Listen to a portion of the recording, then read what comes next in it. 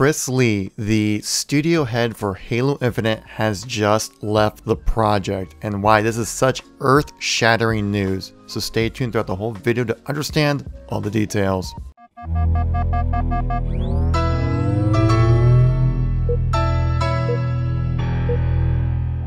Chris Lee was the person who oversaw everything involving Halo Infinite. He was the captain driving the ship right there, and he has recently just left Halo Infinite's production. This has me crazy concerned now about Halo Infinite's development and how things are going over at 343.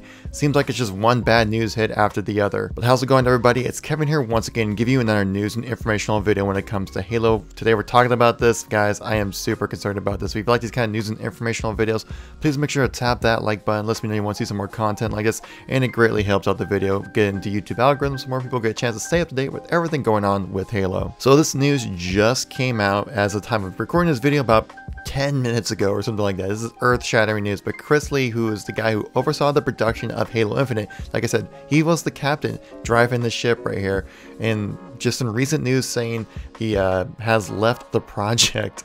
I am just shocked. When I saw this, my jaw dropped, and now just like after hearing the Halo Infinite coding situation, that's been just an issue within the Halo community, this is an issue just with Halo Infinite overall, and this is going to be sending out shockwaves between the news cycle when it comes to Halo Infinite. Chris Lee is quoted here saying, "I have stepped back from Halo Infinite and I'm looking at future opportunities. I believe in the team and am confident they will deliver a great game, and now is a good time for me to step away." We all know that Halo Infinite was supposed to be the console seller, the launch title, the big thing that was going to sell the Xbox Series X to get people to jump on and play. This was Halo's time to shine, and we missed that deadline of November 10th for the release date of Halo Infinite.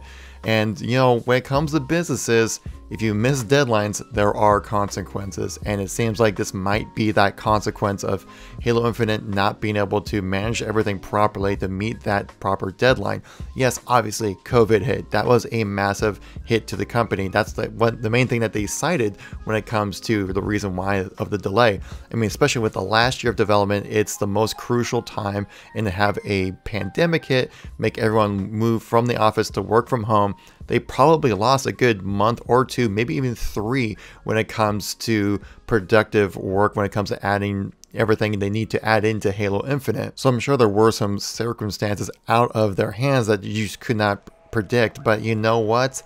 Deadlines are deadlines, and Halo Infinite was supposed to be the main console seller for the Xbox Series X, and ever since the announcement of the delay, people have been saying, okay, well, what's the game that's going to sell the Xbox Series X? I mean, there are some third-party titles that are on multiple consoles as well. There are some first-party games as well, but just everyone was just really excited about Halo Infinite and lining up with that release date of the new console. Microsoft was even quoted here saying, Chris Lee remains a Microsoft employee, and while he has stepped back from Halo Infinite right now, we appreciate all he has done for the project to date. So this does mean that he wasn't like completely fired from Microsoft or anything like that, but he was moved to a different project, which, you know, could mean that essentially he was fired from, you know, Halo Infinite, but maybe he could still be part of Halo's development in some way, or maybe just move to a different studio within Microsoft, especially since with the acquisition of Bethesda and all the other new studios, he could maybe just move over to there or something like that. But this, no, now this is just like super concerning to me. This is the third major producer on the team that has left Halo Infinite. Now we have Chris Lee, we had Tim Longo, who was the creative director, and an executive producer, Mary Olson, who left previously as well, just soon after Tim Longo's departure as well. So guys, I'm just dumbfounded right now, especially with, you know, this seems like the recent news cycle for Halo Infinite has just been so negative right now with the armor coding situation, where we're just, you know, got the primary secondary colors taken away from us for this armor coding system, which has paid ties to it as well, which is very concerning for me as well. But that kind of just stayed within the Halo community, and we kind of quarreled over that pretty much. But this is something that, you know, everyone's gonna be talking about. It just seems like just another negative hit after negative hit, and I'm just really hoping to have some form of positivity come out. Even with the gameplay reveal, there was, you know, kind of a mix of like, hey, it looks great, I like what you're doing here, but it just needs some extra work with this to make the game look as good as it should, because obviously with it being a next-gen title, for how large the game is, there was a lot of functionality, engineering issues that were going on with Halo Infinite from just the gameplay demo, so we had concerns from that. It seems like every time there's some new coming out, it's, yes, that's great to know that that's part of the game, but it's also really concerning because of everything else that goes in with that. It just makes us, as Halo fans, worried about this game. This is supposed to be the game that's going to be, selling the Xbox Series X. This is supposed to be the game that was going to revive the Halo franchise. This was supposed to be the game that was going to be something that 343 was going to give, like, almost like a special delivery to the fan base of something that we've been hungry for really ever since Halo 3. We've been waiting for a game that just be universally enjoyed by the community. And right now, guys, it's...